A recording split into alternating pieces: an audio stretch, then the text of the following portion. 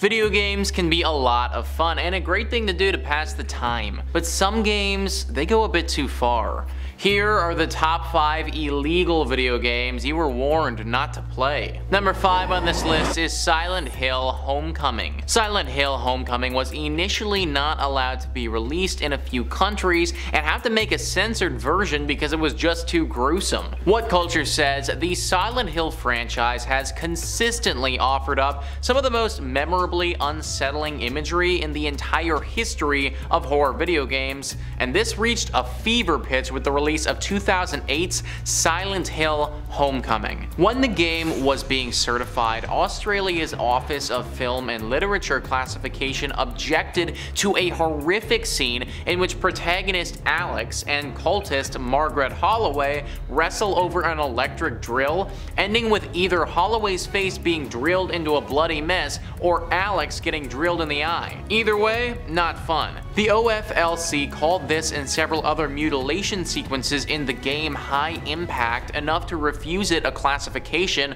effectively banning Homecoming from being sold in the country. Much the same approach was also taken in Germany. The game was eventually granted a release in both countries, however, once Konami created a censored version several months later in which these scenes were edited with new camera angles which concealed much of the explicit violence. Granted, many impatient fans had imported the bloodier original version from abroad by that point, resulting in the German authorities eventually seizing a shipment of uncensored copies in November 2010. So yeah guys, this game was basically listed as too graphic and scary to be shown in some countries. Germany and Australia typically pull the plug on games sooner than other countries for gore and violence, but still, that one scene that's described there sounds pretty bad. Literally however you spin it, somebody is taking a drill to the face. Comment down below if any of you have ever played this game before and what it was actually like. Do you think that it deserved to remain illegal? Number 4 on this list is Fear 2 Project Origin.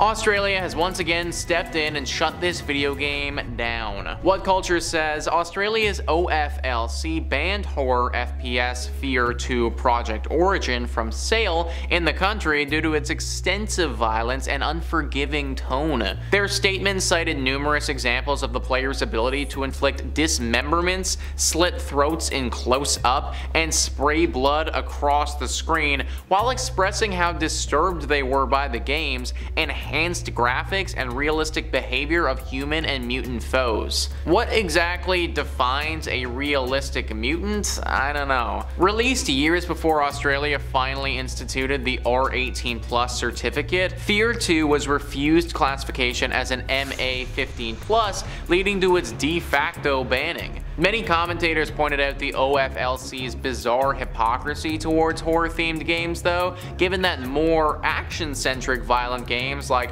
Grand Theft Auto and Gears of War had faced little resistance releasing in Australia. Regardless of the GTA release and other games that Australia has allowed to be played in their country, this one was not allowed. I think that because they ended up going in this direction, it should speak to how graphic this video game actually is. It might not have the same sort of dark murder simulator themes like some of the other sick video games on this list that we're going to get to, but apparently the gore is just brutal. I've never played any of these video games before, so if you're someone who has, then similarly to the last one, please comment down below your thoughts, and if you think it should have been banned everywhere, let me know. Number 3 on this list is Outlast 2. There are a lot of things about this game which make it one to avoid.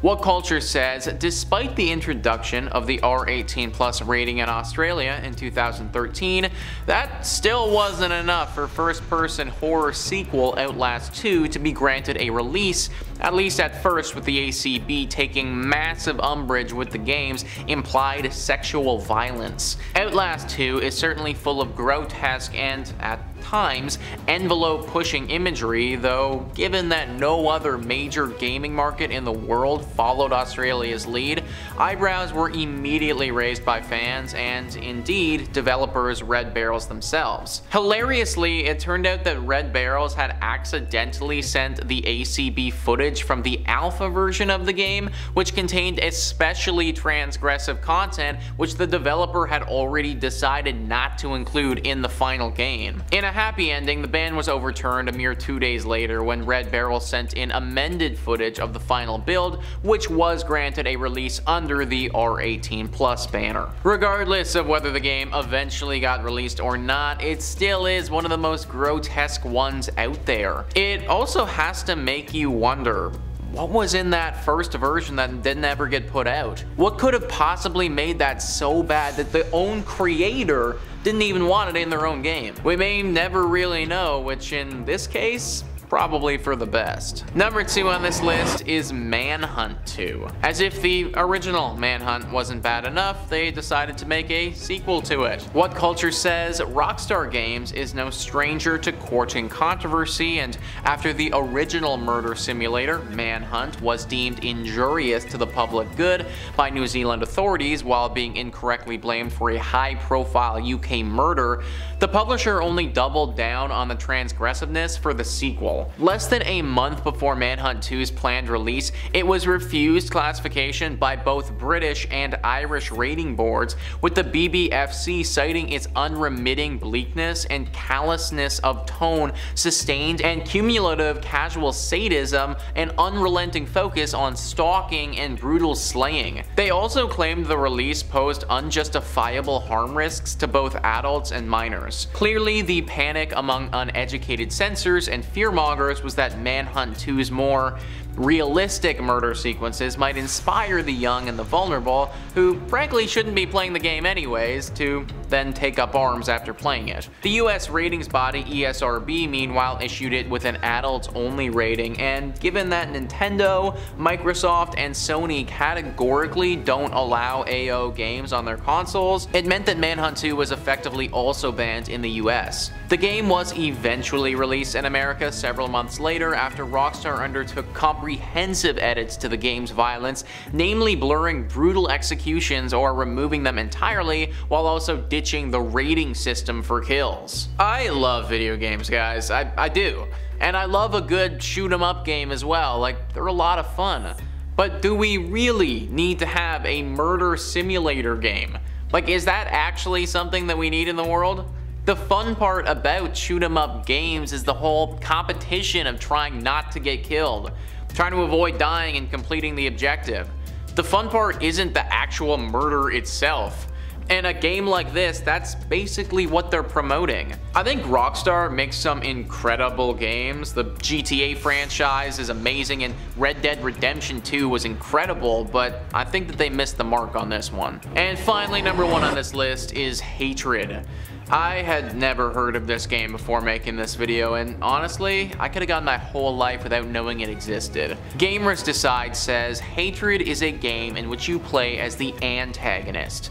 The game features the antagonist going on a murdering crusade with only one goal in mind: to kill as many people as he can. Obviously, this did not go over so well with a lot of people. Hatred was banned in Germany for being too gruesome. This is to be expected since Germany doesn't really approve of these kinds of games, especially when the only goal of the game was to spread hate and murder as much as you can. However, interestingly enough, it was even banned from Steam for a short period after it was released, and it's still one of the games that are not allowed to be streamed on Twitch. Literally, guys, you still can't even stream this game. That's how bad it is. I mean, it's basically just a mass murder simulator, which in all honesty, I wouldn't even want to play. In fact, I don't even know why this game was made in the first place. Like, in what way could playing a game like this possibly be fun? You would have a hard time even finding a way to play it now, but I highly recommend just avoiding it altogether. But there you have it, guys. That is our list of the top 5 illegal video games you were warned not to play. Please let me know in the comments down below what you thought about this list and some other creepy illegal video games that you guys know about. Also, please hit the like and subscribe button. Thank you so much for watching. I've been your host, Nicholas Playlog, and I will catch you next time.